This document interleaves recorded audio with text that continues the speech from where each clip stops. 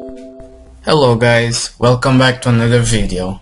Today I'll be explaining a small tutorial on how to install the Outlast 2D mod made by Masaya onto your CS2D folder.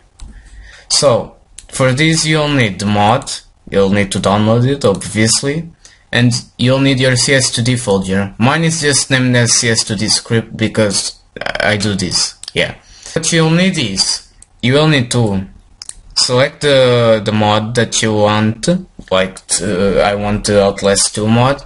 Just go extract it and select your CS2D folder, like this. It happens to substitute some files on my screen because I already made this, but this is how you do it correctly. Might take a while. Okay, done. Now you just have to open your CS2D folder, select the resolution you want, I like 16:9, go to mods and select Outlast 2. Then just, run CS2D.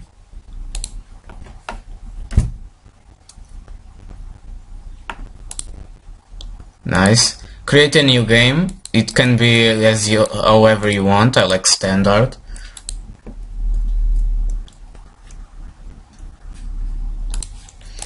And done. You're already playing. Done. You're playing Outlast 2 mod. It's pretty scary, so I hope you'll enjoy it. Although one small bug, it's when you change your weapon. Like I have an AK-47, I change it and my skin changes as well. So I'm now a counter-terrorist, and if I drop my weapon, I'm a terrorist.